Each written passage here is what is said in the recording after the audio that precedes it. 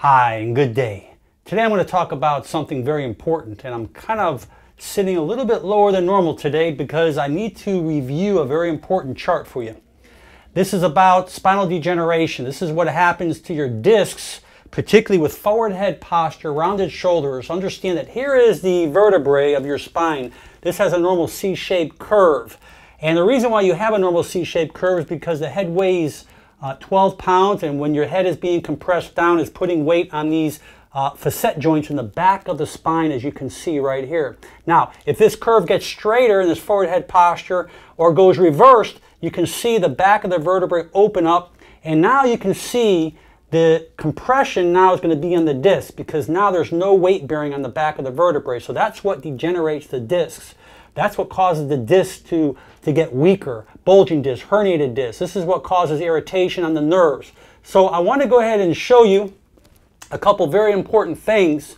What happens is, this is a normal curve right here. You have normal disc spaces, you have a normal curve. This is a beautiful neck. When the curve gets straighter, the discs are still intact. They start to thin out a little bit. And as it continues in the next phase, they start to degenerate. Now generally what happens is the disc will always degenerate kind of like an accordion, the top and the bottom of the neck, and it will zoom, kind of come together. Generally in the middle of the neck, C4, C5, C5, C6. That's generally where you'll see most of your spinal degeneration.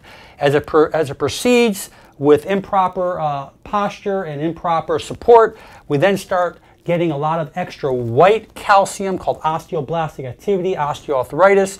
That calcium starts to fulfill the joint, and it starts making the joint look messy, meaning that you have less space where that nerve is coming out of. Now, if I show you a motor unit, the motor unit is two vertebrae and a disc. This is where the nerves come out of.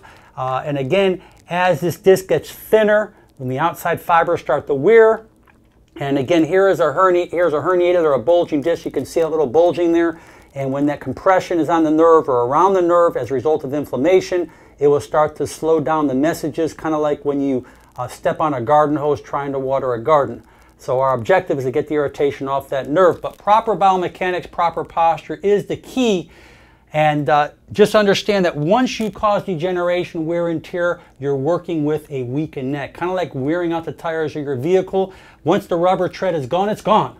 And you need to take the best care of it and the proper care of it. So be aware of your posture, listen to your body, do the right things, and make sure you're doing our exercises on our channel. Looking through a lot of our videos, there's so many great things that can help you.